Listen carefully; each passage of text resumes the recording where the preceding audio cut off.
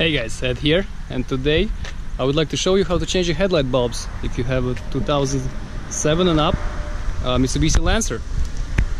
This particular car is 2008, so first thing you want to do, you open the hood. You have to find the latch, move the latch to the left, raise the hood, then you have to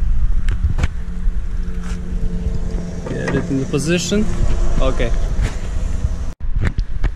Okay, once we have the hood open, we have to locate the bulb. The headlight bulb is, you see the blue connector connected to the bulb.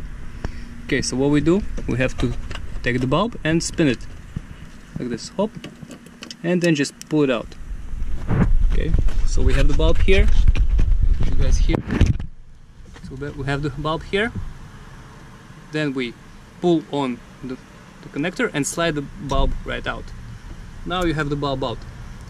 Then you have to go to the parts store, get the same bulb. They know, you're just gonna tell on the counter that you need a bulb for a particular car. You can just get the bulb. After this, when you have the bulb, slide it back in, do the reverse procedure, locate the hole, slide it in, and connect it till the end. That's it. That's the whole procedure. It's very simple. If this helps, please press the like button and have a great day. Bye.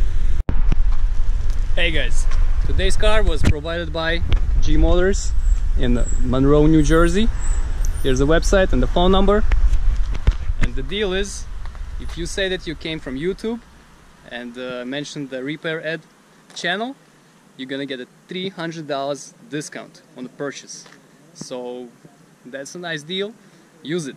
Okay, have a great day. Bye.